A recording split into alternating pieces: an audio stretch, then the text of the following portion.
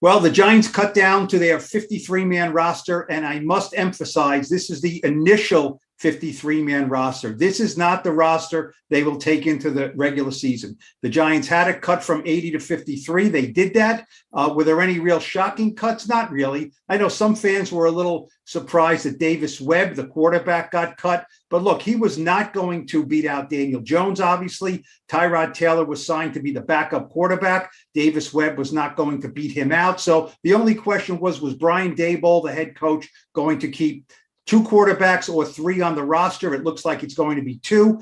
Davis Webb, if he wants to sign to the practice squad, he will do that. He is a veteran of practice squads with the Giants, with the Jets, with the Bills. I think it's a good spot for him. The Giants like him, but they just don't want to keep three quarterbacks on the roster right now.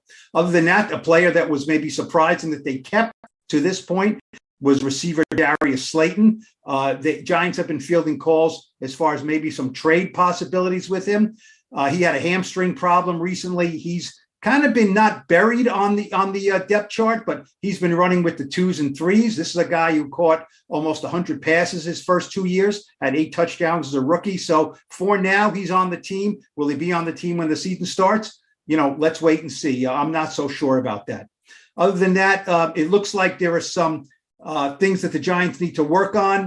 They only have 2 tight ends on the roster, so they will definitely add another tight end. They only have 3 safeties on the roster, and one of them is Dane Belton, who is a very promising rookie, but he's coming off a broken collarbone. He'll be back soon, but that leads me to believe that they will probably add a safety somewhere. Don't forget, all these players, hundreds and hundreds of players have been put on waivers, and they will be claimed on waivers. The Giants, I believe, have the 5th spot in the waiver claim list. So expect 2, 3, 4, maybe 5 players to be claimed. And that means 2, 3, 4, maybe 5 players who are on this 53-man roster will be not on the roster in a day or so. It's a tough business. That's the way it is.